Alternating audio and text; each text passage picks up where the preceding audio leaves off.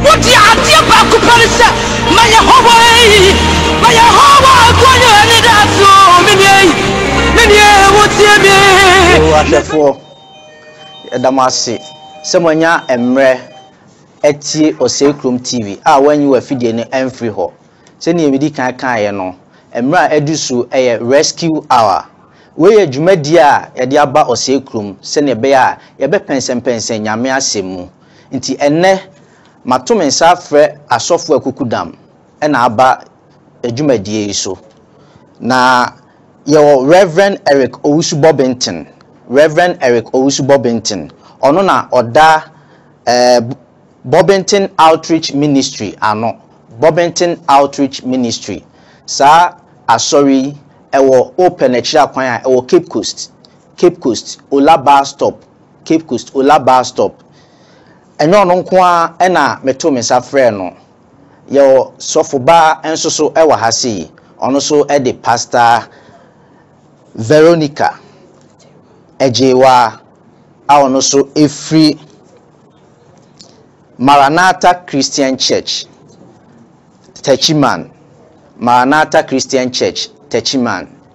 ena enya baba konso so ewa ha sei ono de o se brofo de yenya no nano ate se eko oka brofo kasa saa se le obi kan lego brofo ayuru mi furo mi ebia na ene ye hia wa ha sei ono so de Miss Charlotte Odi Amwako a ono ena eye vice president a oda Bobinton Outreach Ministry ano ono ana osa eye financial secretary ema Bobinton Outreach Ministry enti mamu nyina akwaba nyame nhira mo se mo beka ye ho na ye di djuma etisa djuma die se na medi kan aka kire mo no rescue hour ya hihye djuma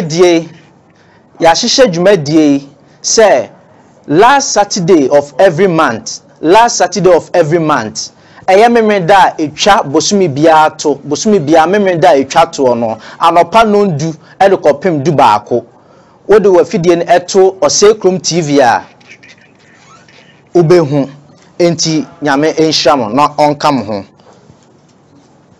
enti Reverend onyame nipa nyame enhram nyame nhira won so se mu bebie nipa ani yes ame hu nyame asem yes so questions dey obebre ni ekosu de kofo jinsa abode no dodo omo oji nyame hu nsa abode adani skape na ene topic a yede eba djumadie so no ya to ni din the power of knowledge in the end time part 1 the power of knowledge in the end time we are part 1 enti Reverend na knowledge the power of knowledge na nimdia kura e ka knowledge a de ade onyame ni paradi nhyirawo obi bia wo hwe yen Osekrum TV me pesa me catch say TV papa na wo hwe no yes if it's a hana wo mo ma ya kwanya say ye me pense nyankopon asemu enkyerɛw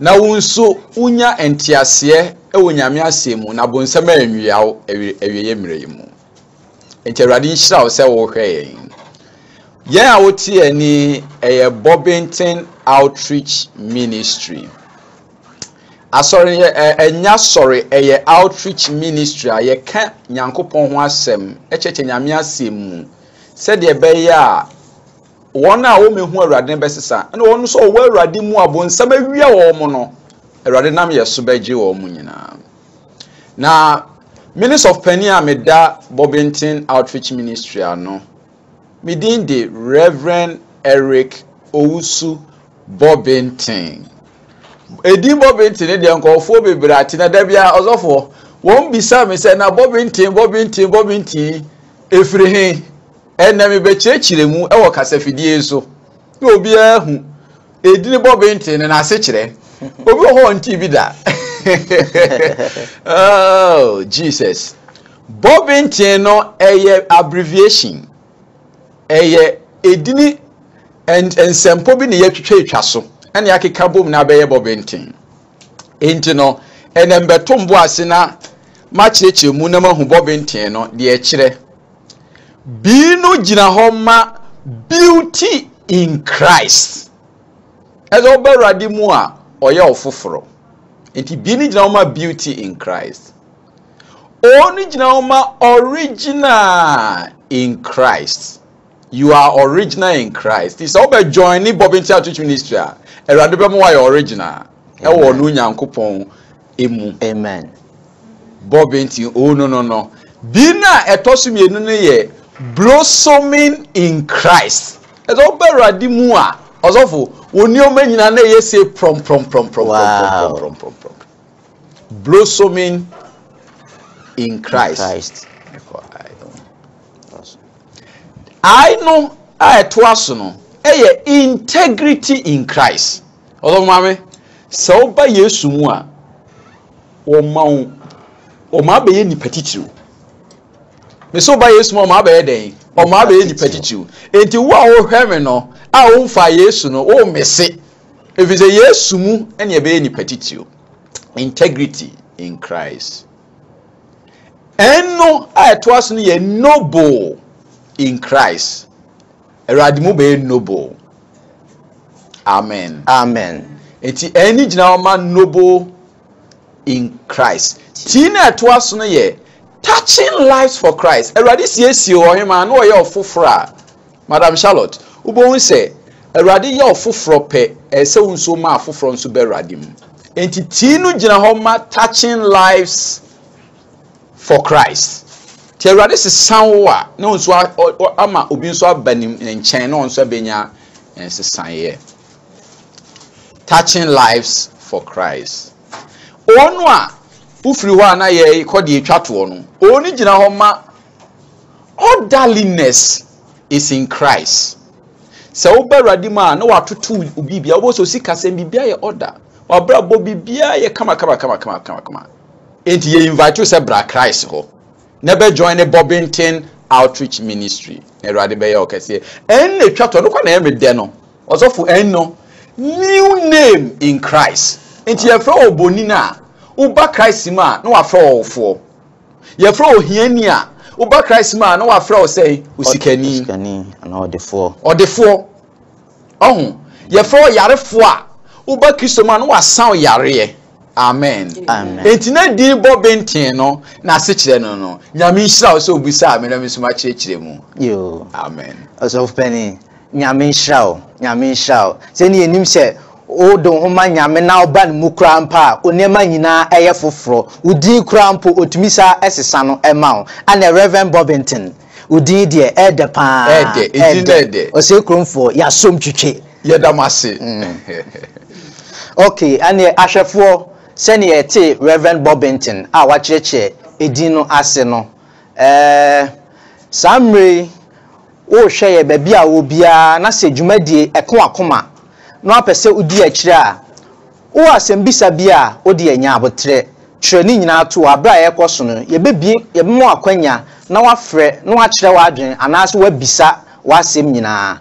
Enti numbers wo hwe screen so a numbers ekọ ewa ase ubetumi apeke sa number no na ekọ akoma sa message a so se opese dwumadi a aba ose kromu etena na bosumi bia memeda etwa to e de bremo a opese o sponsor mobile money no number no so ewo screen no ase number ne 0546 871 690 intuition screen nasi a ewo ho obehu edin a ebeba Charlotte odi amoako a o voda cash so a 0209 135745 eno so edin a ebeba Richard Owusu Prempe enne ni bie kura sa aba so wo MTN krampa utumi send number no sika efa number bia so emfa won number kro enti ni nyina obetumi aye de nya so de hwe screen nase na fa number no o asem bisa wo bibia na waba nyame nhiraw na onka ho. Okay enti sofo we the medical aba ho yo na ye ka se enne dwumadie ya to ne din the power of knowledge in the end time. You see, we are part 1. Na nimdie a nkofo de jinsa abodie nimdie kura eno kura ene de ade osofu penyi yo onyame nipa me hwa wa we nyame difo ene nimudie abedoson ema ebi mu di nimudie no esisi nyame ma na Awurade frɛ me no asem o ka kire me say wa call me as an agent of rescue and restoration for his people. In the Awurade frɛ me say wo mu abonsam nam kofo bi mu so akonfo so asofo so ne adedi nimudie a enfrɛ ono Awurade nkyɛn edada wo mu gi wo musika no Awurade nam me so eni dwumadie yi so ebe mo manyante ase na Awurade tumi atima ye adwuma wo mabrabom. Amen. Amen. Now, for Daniel, and Awurade enam ne so share nkom. Already Daniel chapter 12 verse 4. For Daniel, and Awurade nam ne so share nkom say emra ne bekwa wie ya nimdie bedoso. Nimdie be den ebedoso. And it's already the book me kura King James eni ntimi me read Daniel chapter 12 verse 4 na. Ma me yankwa Awurade asemu. Read Daniel chapter 12 verse 4. No say, but thou, O Daniel, shut up the words and seal the book, even to the time of the end. Enti na Awurade de adi ye ni ma Daniel fa awiye mre yi. Me ka kire wa wo hwe me. Se sofu bi ka kire o se awiye mre ni nya nuri. Na Yesu nya maya odadao. Me so odadao. Enkom hye we Awurade de ma Daniel no. Ye nyina ne ye ngo ye. Enso abem. Was it semna ne bekwa we ya mamen kan be part no. Was say many shall run to and fro and knowledge shall be increased. Hallelujah. Enumu ne ye we sesei. Enemre ya ye wo no enye de owa ahoden te se kane no ono enya sika. Eye de wo nimde ene wo sika. Eni comforta se omudi nimde bom omudi YouTube bae, ebi mudi computer bae. Bill Gates ene odi di sika yi. Enti nimudie ya dia ebusu ene hwe internet. Oso hwe internet, hwe se ene nimdie enti meti studio ha kanyame asem enso obi wo ewiase ba bia ote enka because of TV station ya ba nimdie na bia first na Yesu bae na sa nimdie we na ye den ne ni ho enu nti na wo ye gidini na sa wo hwehwe nimdie sa mre ya wieye mre mu a efa Nyankopon ho a wo be hwe ase ye nkokan sembi ozofo Hosea chapter 4 verses mie hono me ya me mpese meka ebe yese medi mitim na meka wo de ye nkokan asem no emfiri Hosea ho no ne ye hwe de Awurade ka kire Hosea chapter 4 verses all of me kenkan me kan na brofo no King James no what say my people are destroyed for lack of knowledge because thou hast rejected knowledge but Awurade na kasa no me ye teacher ni na me frame so chechefo nti me kasa me pese o tie ase Awurade na nam ni difo so boye kokko no Awurade na kasa kire me no mienu wo a wotifi a wo hwe me saa mre yi Awurade na enam asem yi so kasa kire wo nti mfa ne se ya bete TV so ne ka bibi kire wo nyame se wo bo kokko nti ti asem ni yie pa wo se for lack of knowledge, my people are destroyed for lack of knowledge. Because thou hast rejected knowledge, I will also reject you, that thou shalt no longer be my priest, seeing thou hast forgotten the law of thy God. I will also forget thy children. Asamwa osofo ya kan sisi emuoduru pa wo ye onyame sofo na wo hweme a eye kokobo ma o se se wo sofo no priest na o kan o ho no priest je o sofo wo se wo punim die a ono Awurade be po no ma enti asofo mu mfa Awurade nim die na eye adwuma no Awurade apo mu na o ma sori manyina enti o mo sori manyina ka o seyim. Okay. Entina ohima Awurade afre se ye mechire na semu ne nipa nyanti ase hu se onyame na oboso ne asase no oda so ye adwuma. Okay. Asofo bi mu di nimdia afiri bonsam ho na mo de awie nipa ana almost send nipa brabo edi sika nibre ahye nipa mu beto nkuto beto jene na nse ko dem tie de na esre yesi sofo so bi meto akakaduro nkosa nimdie afa se nimdie abusu onyame asem nipa ekoto akakaduro akosa ema awurade na makakaduro so bentoa so ayi ne yare afini so entino so busamia na di ewo mu no nimdie na buso na bonsam de nam so wiye nipa awurade se ye mfa kanea ne mre nipa yo sofo we de nyame nhyiraw nimdie ne de abuso ampa meko ye sofo maame eso se na sofo di kan nimdie ne de abuso bebre ama ese di akakadwo nyina abam dia na se nimdie hu hia pa nyame se opu nimdie ono so bepo asem na ehu pa o na say yenhwe nsunsanso see consequences for neglecting knowledge na say so pu nimdie a esunsunsanso ho sof maame ya beba wa se obi amfa nimdie na opu nimdie a ensunsanso su ebi ewo ho saa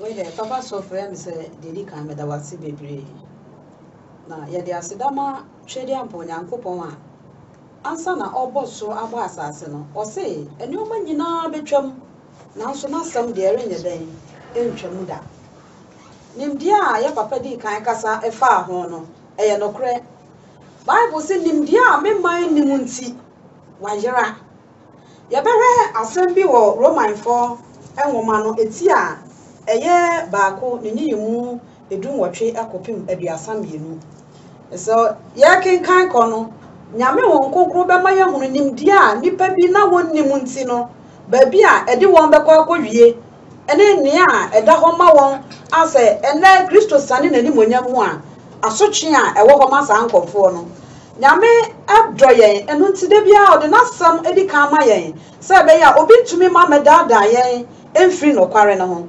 enti yen kasa nreche no yehwe asempa no se de medi kan ye Roman 4 enwoma no eti a eye baako ne yimu edun wotwe kopim aduasam ye no me se obetumi akan amame yo o se na oyi nyankopon abufuo adi efri esoro egu enipa a wode ade a entene esi nokre ekwan no eso emusubo na ade a entene nyina so efri se nyankopon ho ade a wonim no eda adi pefe wo won mu na onyankopon na wayi akire won papa wodu ado no ba ko na wagina ho kakra ma me wan na efri ewiase boso tetete na de a won hunu a ene ne da tumi ni nyamesu ada adi enioma oye no ho enti na woni anu ye bia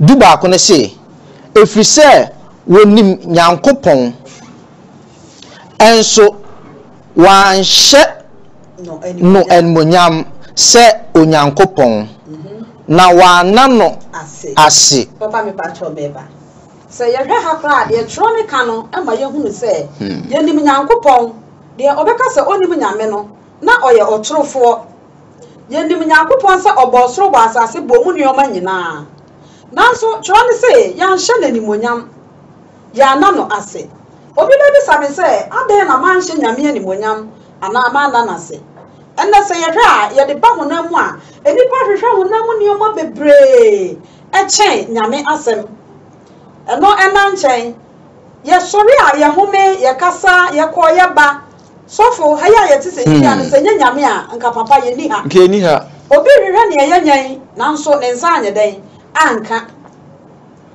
wonya sori firi wo kata so a papa hwe kwan a wo fa so a woda wo be hu ade sa ade a chen na wa sori doctor wo de wo ho to ne so no wo wukọ eno chese nya doctor na je wo nkwa na bo nyame na ye den epeja wo firi owu ndani na nso we nyina no ye na nyame ase ye bie ya no kase ye agidifo ye bie ya no kase ye kristofo na nso de nyame ye ma ye bia no ye nda na se wo ho enkanka wo de ba ema ye famu a ye de ye abubu obo onya sorry ya na ohun se e bia na ma nka me pesa me de ye nkwa na so ate no nyame anye bi Now so say a retro na and can say ye denya me ase. Me pacho bet me ato aso ama me.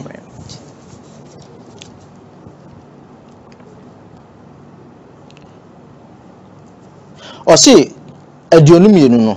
O si woye enyansafoɔ wodane nkwasea na wodane nkwasea na wosachira onyankopɔn a ɔmpɔre no enmonyam ye onipa a ɔpɔre honi enseso ene nnoma ene nnoteboa ene ɛmoa wɔwea ɛdeɛ 24 enti onyankopɔn nso gyaa wɔn ɛma efi wɔn akoma akono mu sɛ wɔn mobɔ wɔn nipadua adapa wɔn mu efiri sɛ wɔsesa nyankopɔn no korɛ no agye atoro me pacho ye nyina ho kakra sɛ ye hwɛ de atoro yi kan a sɛ wopunim di a afa bedu baabi no esan sɛ enye nyame na wode yɛ adwuma biem no afa na akoda ne challenge me pacho di twi ye sen kura challenge yes akansie amfa so bi ani so me hunu sɛ afa na wode asempa na ye den ato hɔ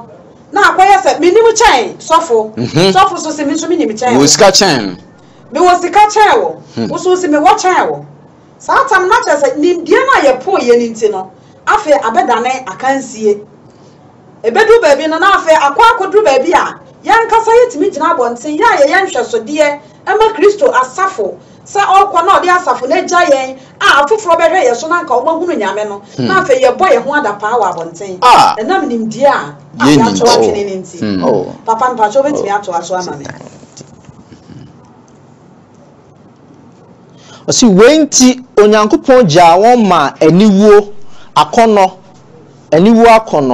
na wɔn ɛma de honam fam anyonkofa ye bia ɛyɛ ne kwan soɔ no ɛsesa deɛ ɛmfa ne kwan soɔ saa nso na ɛmɛɛma gyaa wɔne ɔbaa honam fam anyonkofa ye bia ɛyɛ ne kwan soɔ no ɛma wɔn mfɛfoɔ mɛɛma ho akɔnɔ ɛdɛre wɔn mu yɛhwɛ ne a twerɛ ne kana ɛnam sɛ nimdi a nipa ɛho atsra so ana yɛ nim ne nti no afei aduruma bi sɛ ɔbaa apo ɔbarima a ɛwɔ sɛ enka nyankopɔn bɔ abɔde ahyase no ɔbarima ne ɔbaa na nyankopɔn bɔ mu sɛ yɛhwɛ de atwo yi kan a ɔbaa po barima apo ɔbaa na mmom ɔbarima ne ɔbarima na ɛyɛ dɛn ɛda ɛna ɔbaa nso ne ɔbaa ɛda ɛnam nimdi a yapo ne nti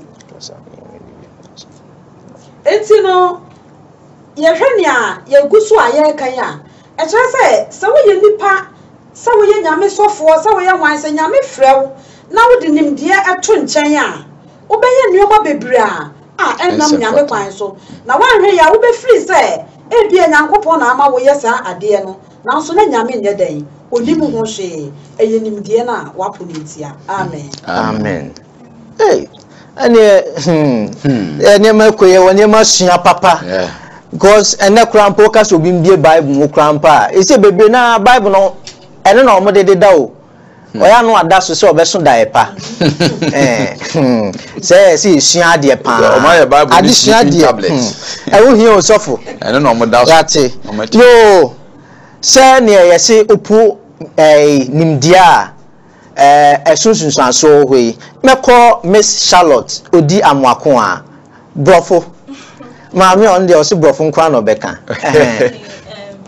Pastor Veronica said it all, but I want us to focus on the verse 28. Pastor Vera said it all, but I want us to focus on the 28. That is Romans chapter 1, verse 18 to 28 to the 31 there. Okay. Bible is saying that those who do not think worthwhile to retain the knowledge of God, He has given them over what? Depraved what? Mind. Okay. And such people, the consequences of them not acknowledging the God, let me say God, some are murdering, some are insolent, they are envy. Do you get it? So some of the consequences, the end results for rejecting the knowledge of God or the knowledge of the truth is what? Murder, is envy, is arrogance, And when we read verse 31, Bible says what? such people are what? Senseless. That's Hey. I'm not the one saying it. Ni na Bible no. Yes, verse 31. Yo. It says what? Those who do not what? See the knowledge of God as worthwhile, they are senseless and they are faithless, they are heartless. So those who do not acknowledge what God has created, let me say everything, they are foolish. I am not the one. It's from the Bible. It's from and the even Bible. the verse 32 is saying what? They deserve to even die. The verse 32 when you Hey, almost after to nyina. yes, so with all these consequences, if you are saying you will not acknowledge the knowledge of God, then you have to face all these things.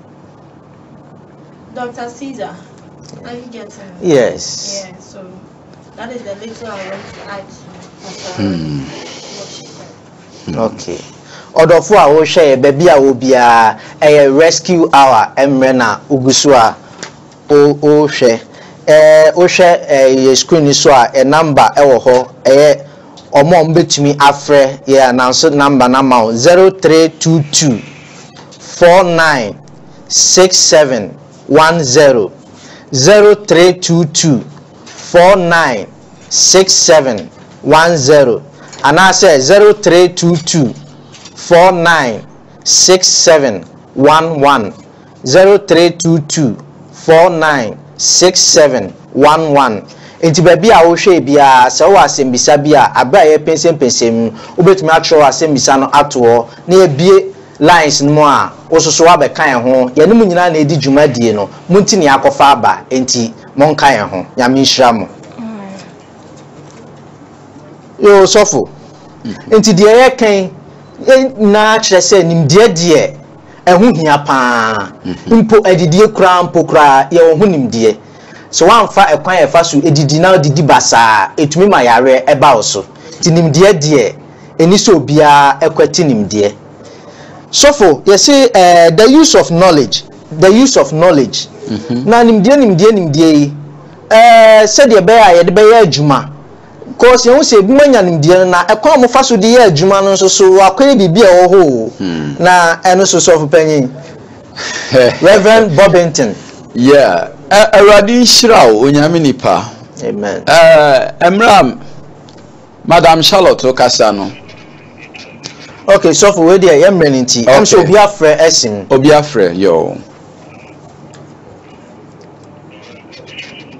I'm say we're free line so for ubet me out to us. Yo, adia ewomu a okan ya abomi hu kese ni se. Se opu Eradi nimu dia ofato wuo. Enti asofo bebre omo fa Eradi nimu dia na ye adwuma se o ma wu no omo ye adwuma. Hey, asem bia ehu abomi hu emu edu. Ema na ma hu se se me hwehwe nim die fa Eradi nko anche. Now, concerning the use of knowledge, I want us to read something from Deuteronomy 29:29. Yen kan asem bi mfi Deuteronomy 29:29 na yen hwe Deuteronomy 29:29 na yen hwe de Erade ewo edema yen. Deuteronomy 29:29 was say, the secret things belong to the Lord our God, but those things which are revealed belong unto us and to our children forever, that we may do all the words of this law. Hallelujah, hallelujah, hallelujah. Amen. Old entities of Christo. It is a minim obi a ohwe me samri. So fa Yesu so okra na waje nkwa meto me safro ze fa Yesu so okra na waje nkwa. Was it the secret things and they are there? Dia hintan de Erade dia na de wada le dia kire wona asemu de eyeyenye ne ye madia enti na Bible say kire abofra ne kwan a wonfa so no onye den so for we me ntwa no obi afre nti ye hello mpacho o life wa wetumi aka wa asem mpacho nti o betumi a kire baby a o kasa free mpacho baby a kasa free ne udin. Okay, Udin no wa me enya o. Mary Usu, okay. Na me patch.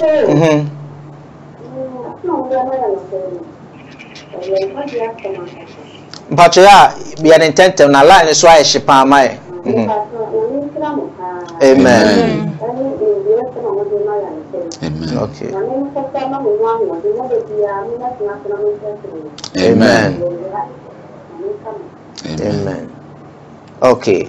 Yeah, that was it. Eradi Israel, Yenuaba. Yo. Okay. So, na me ka say, on say, was it the wada ye dia na dia kire no? So for obi so abala so. Em say.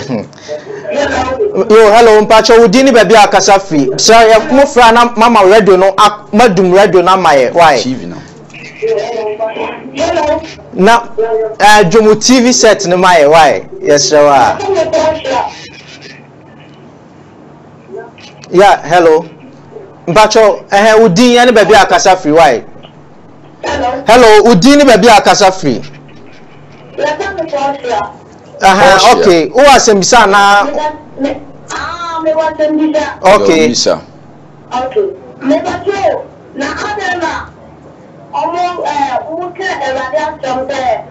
Madam no ni mu to chiri ni ti so.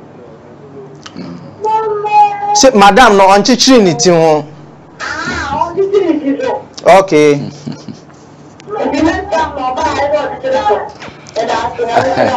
Yo, now so dino. Yo, Porsche Israel. Yeah, that was it. Yo, and you know the na me can say. Yo, Sofo. Obi also. Hello. Also. Bacho udini baby akasa free. Okay, Mr. Japan. Who juma die so? Okay. Okay.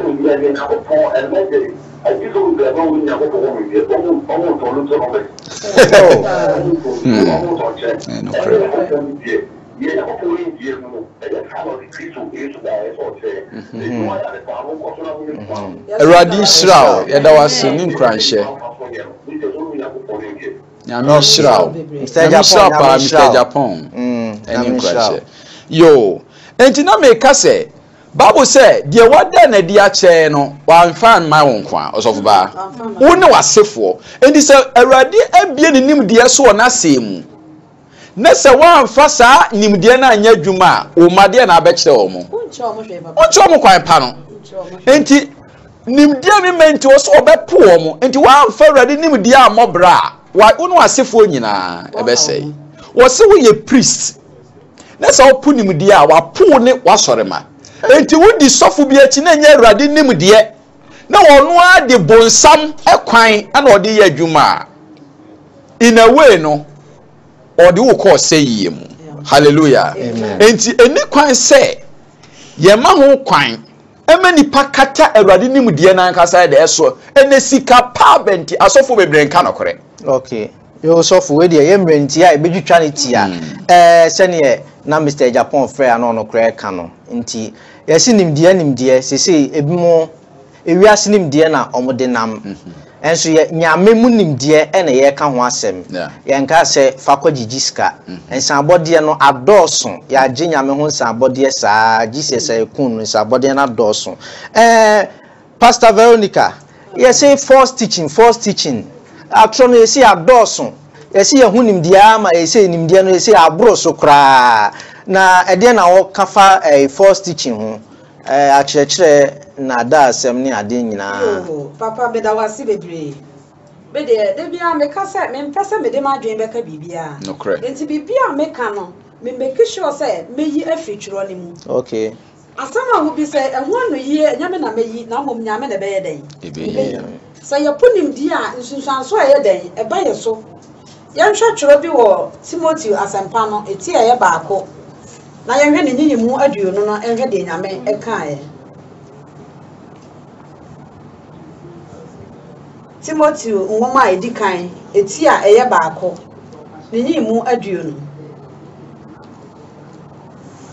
Timothy nwoma edikan eti eye baako imu aduonu osi wo mu bi ne Himenia ne Alexandra mayi won mama Satan say won twe won aso na wanka abusisem amen Jesus nyame nim dia nyame asem say oyi wo mabonsam eno ti say na ye hwa asofo o mapo nyame nim dia na nyame ye o mabonsam afa abususem na omo ye dai omo kani patri bom na omo ko akwankyira eye hu a eni bible mu na omo de ma enti papa bisa ya nyame ho konkron na akasa ama ne ho amen already shroud nyame shroud pastor Veronica nyame shroud meko Miss Charlotte so first teaching ya Prof mame eja we prof mame yes so come there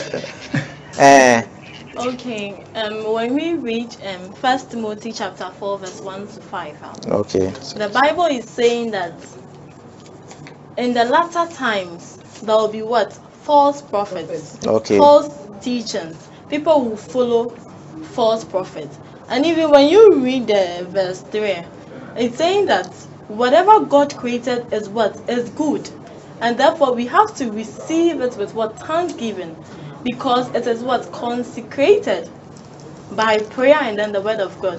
But in this modern world, some of the false teachers are very rampant to even the extent that some of the food even God created, we don't eat because of false teaching. But the Bible is saying everything God created is good, and for that matter we need to accept it with thanksgiving. And in false teaching, some people have listening to some pastors and a whole lot. You get it? And it shouldn't be something new, because the Bible is saying at the latter times, at the latter end. So false teaching is all over. Yo, nyame shroud. Reverend Bobby. First teaching here. For near church and the adoson. Entina program ya ba se Erade se ordinary kan nyame asem kron ordinary ye so ma asanteman ni wiase man nyina. Utie ye ya be so ya sene. Na yentimi fa program emre. Ye se ya ba bosume baako. Se mu de emwa ba ye betimi aba na otwe bia. Ne ye de nkyerɛkyerɛ a efiri asafo Awurade nkyerɛ ama na ade atetew ma na ama be mpanimpa. Awurade nhyira obi a ɔhwɛ yɛn. Amen. Yo, send yesofo kan no nti ye numbers no wohwɛ TV set na ɛwɔ hɔ utumi peke bibia sɛ wopɛ sɛ ɔboa wobɛtumi aboa yɛ na nimdeɛ no ya kyerɛkyerɛ ama afoforo ewiase afanya nyina obia nso ehu no kre asɛm no ɛhan no na akata esum ne so. Yo, Reverend Bobinton nyame difo nti sɛ obi ba nyame mu a yɛgye obi na oba nyame mu a ehu sɛ nimdeɛ ehu hia pa okay, it is for the same person no there na obetu on for about knowledge.